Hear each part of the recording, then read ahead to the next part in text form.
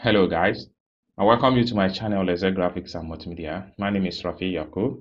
I'm reaching you live from Lagos State, Nigeria, and in this video guys, I'm going to teach you another trick by which you need to try out right now on wechat. Okay, but before we get to the practical started, if you are very new to this channel and you are enjoying my content, feel free to click on the subscribe and also hit on the notification bell icon so whenever I upload content about wechat or importation and some other interesting content, you get notified and you watch the video.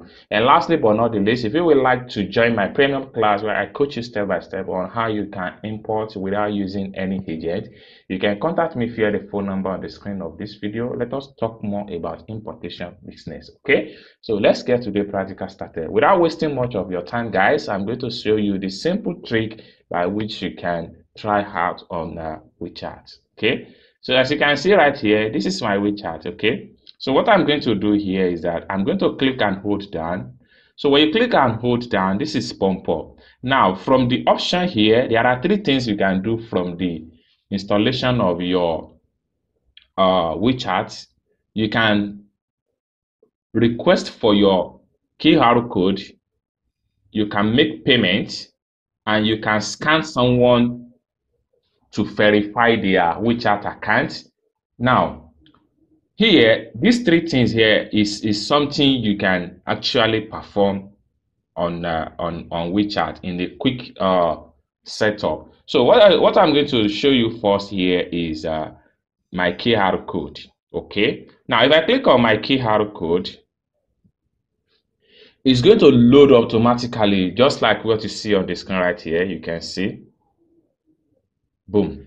Here, this is complete QR code for my account. Okay, so if I screenshot this QR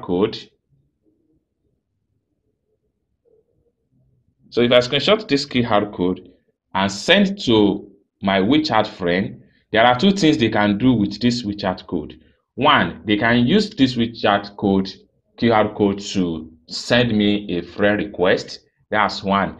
Two, they can use this QR code to send me payment on my wechat wallet.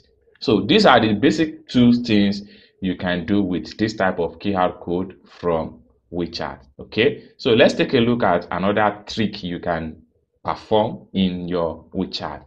So if I click and hold down again, now I'm going to choose the last option here, which has to do with scan. Under this scan here, what you can do is that you can scan somebody successful to complete their registration successfully. All you have to do is to tap on scan. So when I tap on scan now, it's going to load up the scan code here. Now at this point here, you just have to click on here to select a particular picture. Let's see. Now you select the picture from this point here, and then you verify whoever you want to verify for a wechat registration. So this is what I have to show you guys as far as quick trip in wechat is concerned. I hope you guys learn one or two things today in my wechat tutorial, and I hope to see you guys in my next video. Bye for now.